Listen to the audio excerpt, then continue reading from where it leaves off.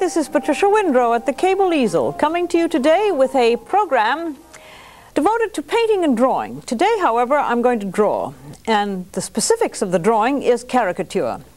I'm sure that everybody is familiar with caricatures. A lot of famous people do it. And I've brought in a guest who is kind enough to give some time from a busy schedule. His name is Steve Levy. He is a legislator from the 8th District. Hi, Steve. Hi, Pat. Nice to see you. I'm so glad you were able to come. Oh, it's my pleasure. I brought my nose and everything for you. Well, I'm glad to see that he's a man with enough confidence to not worry about being totally demolished by my nasty little piece of charcoal here. No, I'm used to it. Especially in politics, I'm used to it. Yeah, well, I'm sure that you have to take your lumps. Yeah, but you got to have a tough skin and then just keep rolling with the punches. But well, you cannot tell me that maybe there's a tough skin, but I see those eyes and they're not tough. Anyway, you know what caricature is, don't you? Certainly do. Yeah, and you know that the worse they are, the better they are. That's so when it's the other guy being drawn. When it's me, I don't know if I'll go that far. When it's you want to be pretty. Right. Well, all right, we'll start. I'm starting with a blank page, which is the way most people who draw start. They start with a blank page. Sometimes I cheat, but today I haven't cheated. You know, doing caricatures of people means that you have to put more than just the features, more than just exaggerate the features. You have to try to get some sort of phase of the personality in there. Are you familiar with Xavier Cugat's drawings? No, all I know about Xavier Cugat is he was married to Charo, wasn't he? Yes, and you're also too young. I'm a new generation. That's all I know about Xavier Cugat. You're also too young, which we forgive you for being too young because you had nothing to do with that. Yeah, it wasn't my fault. No. Anyway, Cugat was able to get, with a very, very few lines, the wonderful personality of whomever he was doing. He also was not earning his living as a caricaturist, so he didn't have much to lose. What he had to lose was to goof up with the band. That's why I thought he was a musician. Yes. Oh, he had a wonderful band, if you like conga and all that stuff. Anyway, I'm starting with the general placement on the page, which with the proper attitude should be dead center, which is where politicians love to be, and that's dead center. So, depends who you're talking about. And I'm also trying to capture some of the essential features of this particular face. And one of the essential features is, no, you don't have to worry about that yet. he just tapped his under chin. Of course, he's got an awful long time to go before that begins to worry you. Not in this business. I didn't have any gray hairs before this started either. What are just 18 months. Gray? Come on. Yeah, I plucked a few out before I came. All right. So he's conscious of his looks, and he's also conscious of the fact that the business he has chosen is liable to do a toll on him, but he doesn't really have to worry. An awful long time is going to go by before he really has to worry. But the main part of the identifying features of this fellow is, first of all, the very dark tones, and also heavy brows. And when he's talking about something that I have just noticed, when he talks about something which is interesting to him, one eyebrow goes up. Did you know that? No, I didn't know that. The little left, sinister looking. No, quizzical. I think quizzical rather than sinister. Okay. And so the left eyebrow goes up ever so slightly, but in caricature, we have to take advantage of that and exaggerate it. So I now have one eyebrow on a much different level than the other one, which is going to give you the general feeling of what you do. Then I'm learning about myself here. No, don't worry. Worry is pointless. No, I'm learning. Oh, learning. You're learning about yourself. I'm not worried. You're liable to learn a great deal in a matter of 18 minutes, which is, I think, what we have allotted to immortalizing you forever. Then the other one is the piercing dark eyes, which I've been told I look like a terrorist on many occasions. No. I would say that you look like one of my very favorite living creatures, And that is that a human being, or is this a... Well, no, I'm not going to compare you to a human being. I would compare people to members of the animal world. You have the intense look of the eagle. Oh, do I? Did you know that? First of all, your brows, your eyelids are straight across. And there's a broadcaster that has the same kind of thing. His name is, he looks just like an eagle, and he has wonderful graying hair, and he broadcasts out of Washington, and his name is, it'll come to me. It'll come to me. It's very similar eye structure. On a network? Or? On a network, and he's very famous, and he, never mind, it's foolish to try and think of something you can't think of. I've been told... Yes? I wound up looking like Gomez Adams on my... Who is Gomez Adams? You know, Gomez Adams, the guy from the Addams Family. The Addams Family. Oh. John Astin. Yeah. And I don't think I look like him that much, but in the caricature that was done for my... I guess it wasn't exactly a caricature. It was just a drawing done for one of my palm cards when I was running for office. I came out looking close to a cross between John Astin's character, Gomez Adams, and Groucho without the glasses. Well, that's okay. I've changed, for anybody who's watching closely at my work here, I have changed my one of my tools, gone from charcoal to magic marker, which is the blackest medium that I can find when I'm doing a drawing to get the black intensity of the eyes and make them really, really dark. So that's one of the reasons to explain why I use the marker. Then you have also something which is very characteristic, and that is, and they're not from anything else but your characteristic, the dark shadows under the eyes. Got nothing to do with whether you slept well last night or not. This is a characteristic of your face. With me, it's a characteristic of the years I have lived, but with you, with you, it's the face. That's so diplomatic. No. It's self-deprecating, but with a soft side. Well, Mario Cuomo, I guess you can say. Amazing, wonderful bags. Oh, they caricature beautifully. They give him character. Oh, they sure do, and they are the caricaturist's delight. If anything happens to him in the public eye, the caricaturists are going to be very grateful.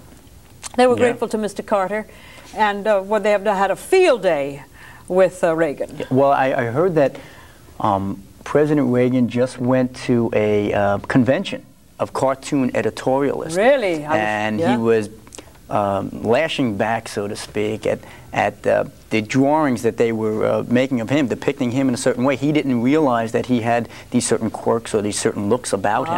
And it was pretty much unanimous among all the editorialists that this is in fact what he looks like. I think they painted him with a bit of a bump in his head with the way he parts his hair. Well, the great pompadour hairdo that he wears. But he will not concede that in fact is part of his whole look, but it's pretty obvious to others. All right. I mean, they've been doing it for an awfully long time now. I mean, the man's been caricatured now for 6 years? Almost 8, yeah. It's going to be 8 soon. All right, so we have here a ready smile. We have, fortunately, a mustache, which is very helpful to the caricaturist. Can you name famous people with mustaches? Well, of course, my look-alike Burt Reynolds. Yes, right? yes. Well, Tom Selleck. Yeah, that's the biggest mustache in town. Right. I mean, that covers almost all his face. That's a thick one. That's a big mustache. Let me see. Let's see.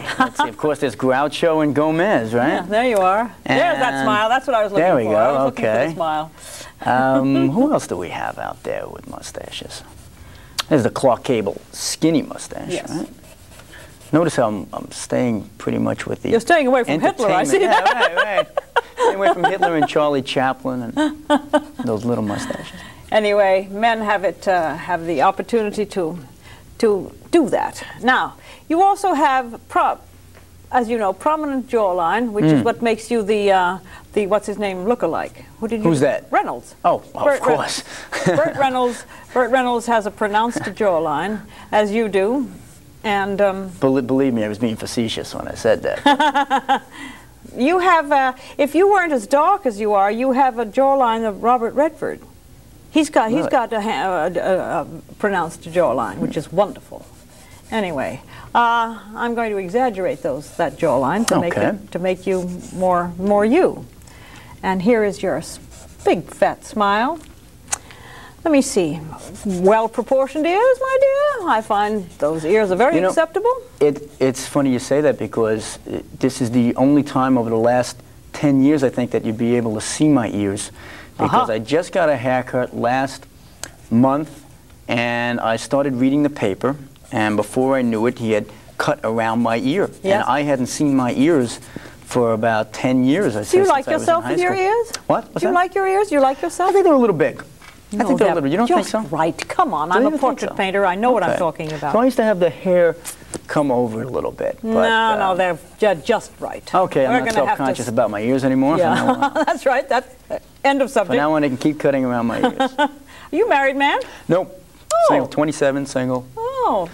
Married to my work, as they say. Eh? All right. My son's 27. I haven't met the wrong woman, as they say, too. Well, 27 is a wonderful age. Yeah, I bet I have Everything is possible at 27. I have my 10-year reunion coming up. That's pretty Don't wild. go. Don't go? Take it from experience? I'm looking forward to it. There's some people I hadn't seen in so long, and thought I'd keep in contact with them, but you just lose touch over the years. All right, now I have. See, I made an error here. I should give you a thinner neck, so I can just because I'm working with charcoal. Now I really ought to talk about this technique instead of about you all the time. I'm working with charcoal, which means that it's a volatile medium. You can erase it somewhat as you go along. And the fact that I gave you a larger neck to begin with made you look as though you were a heavier person rather than a spare build. So here we are. I'm going to put some coloring in here. I'll need that. Well, you know what the most important coloring about you is, don't you? I would say, what, the hair and the dark hair? The shadow. Oh, yeah, my Nixon 5 o'clock shadow. The perpetual 5 o'clock shadow. I have a 5 o'clock shadow 5 minutes after I shave in the morning. Yes, I know. That's very bad. Do you hate it? Yeah, I do. Oh, well, don't hate it. It gives you a lot of character. Okay, I'll go along with that. Okay, and we have all this wonderful dark hair up here, which is well groomed, I must say.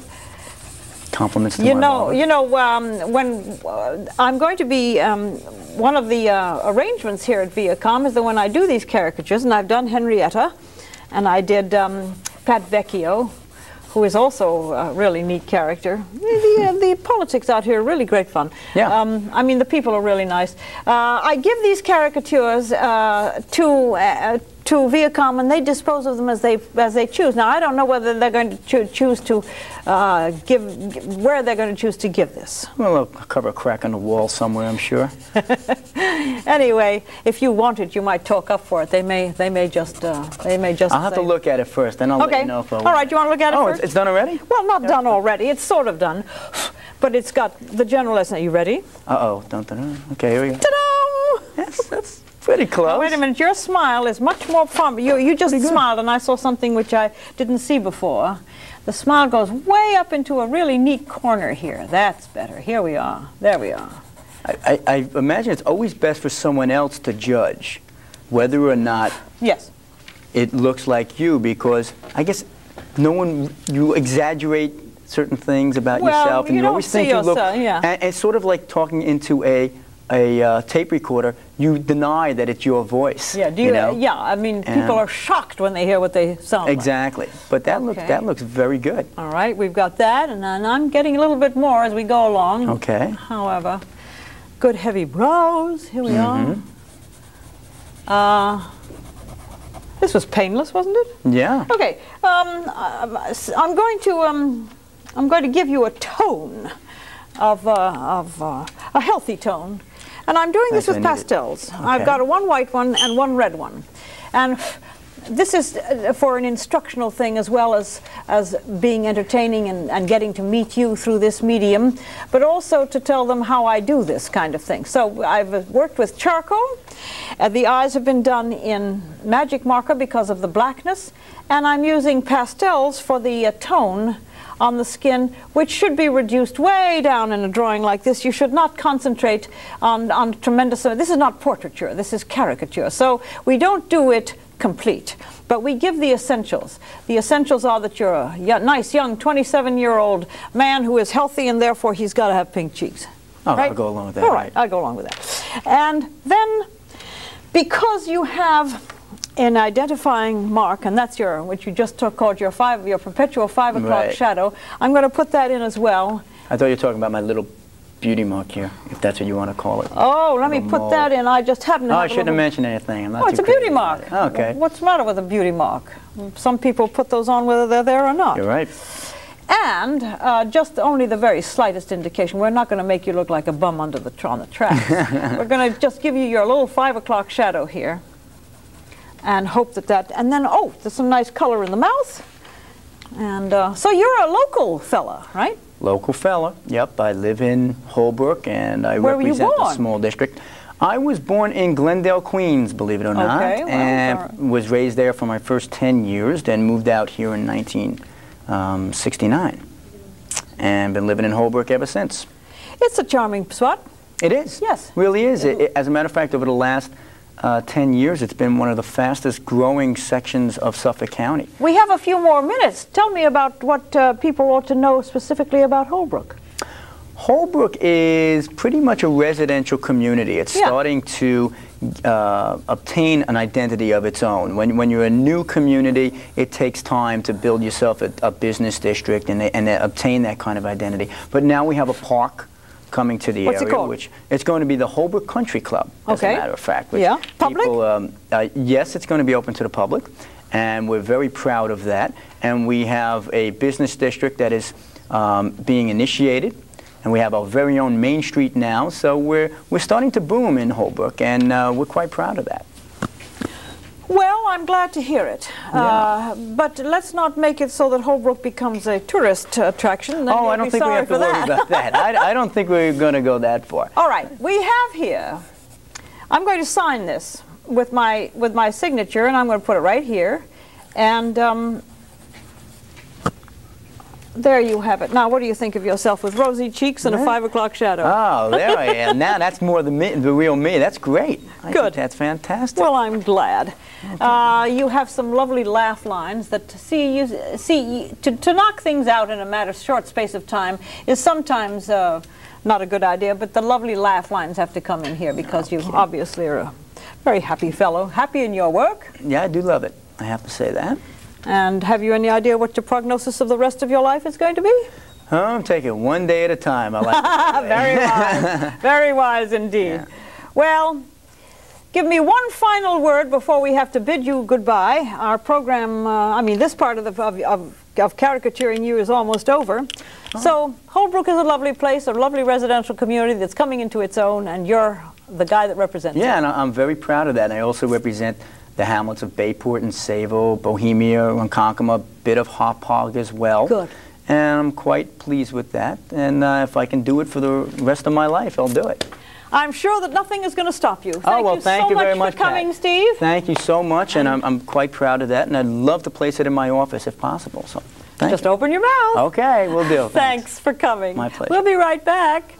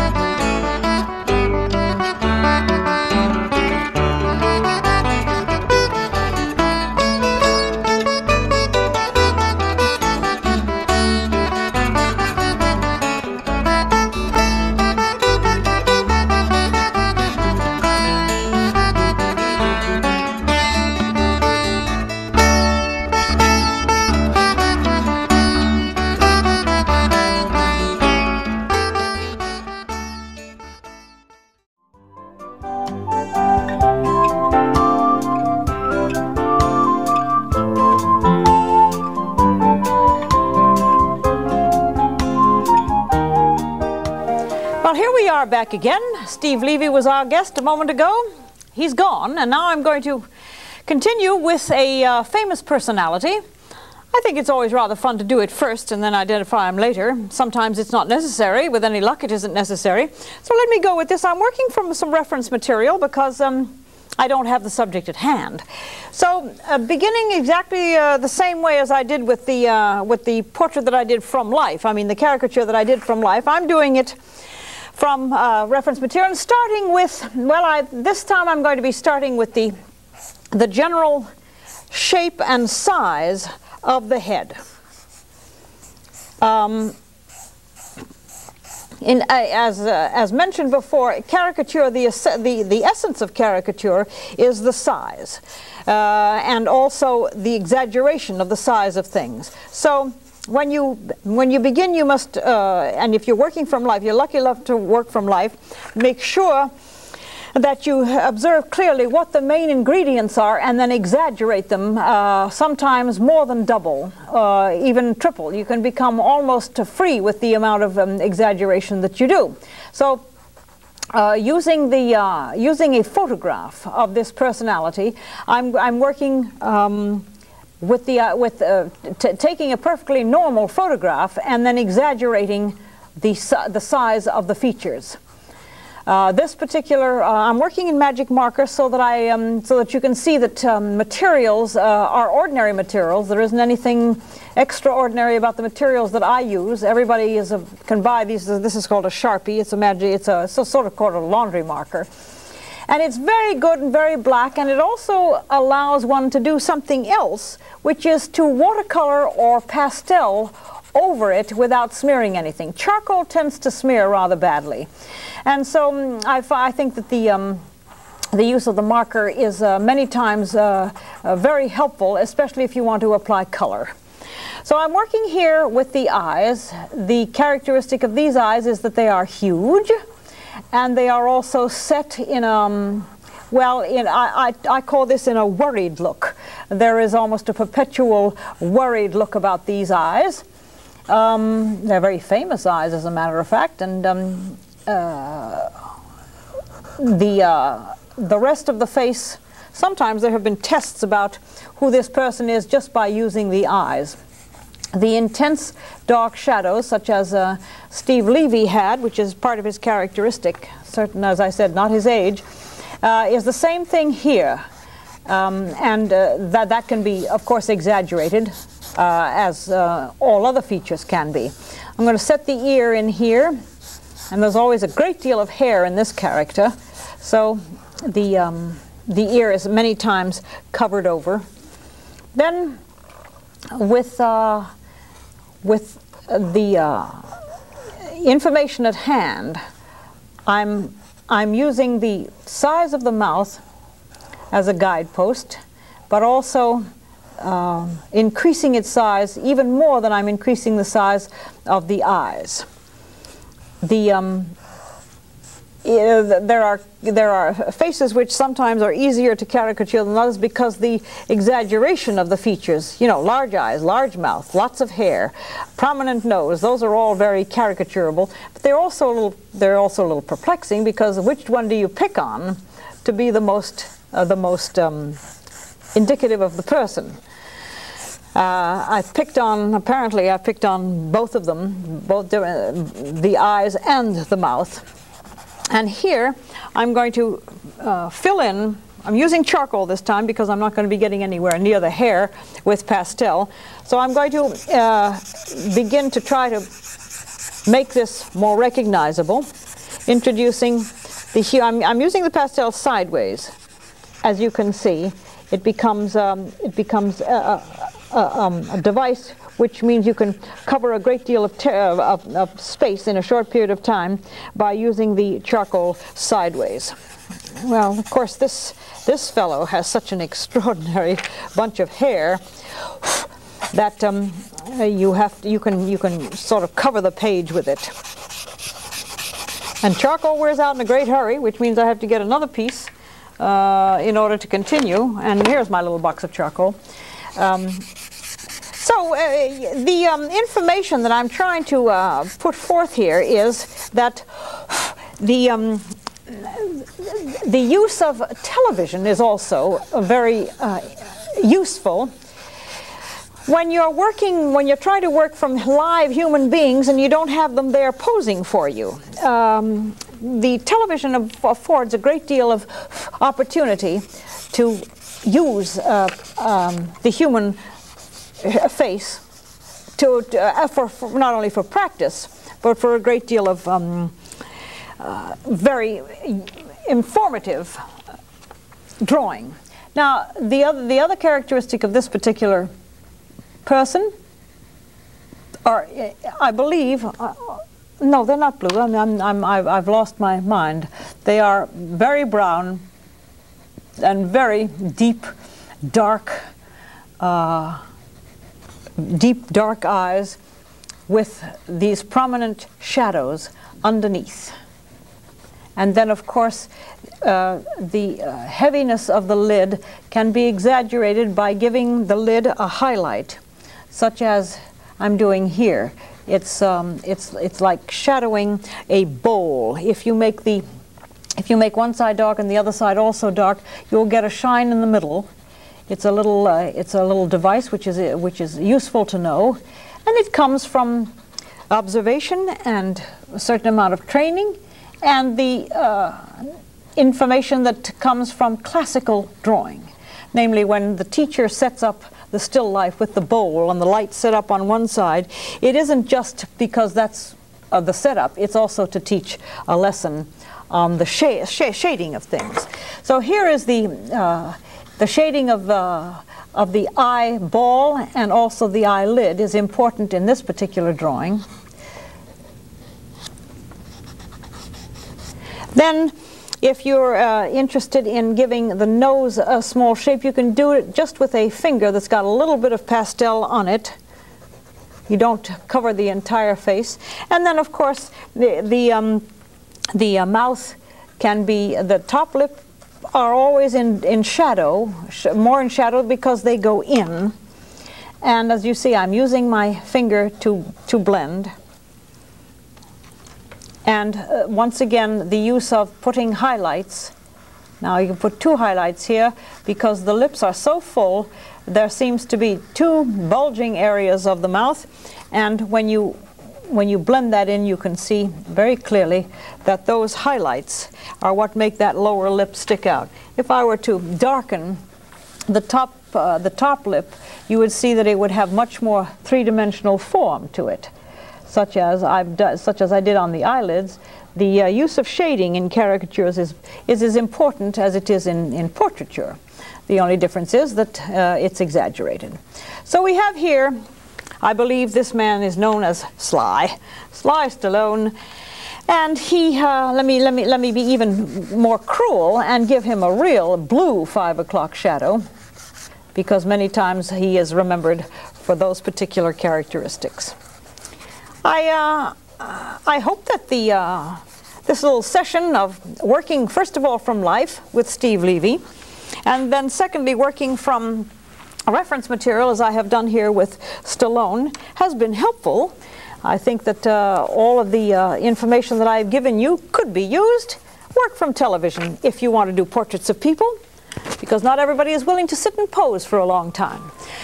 In any case, work from life as often as possible. This is Patricia Windrow at the Cable Easel, thanking you for watching and hoping that you've gotten something out of this session. Bye-bye.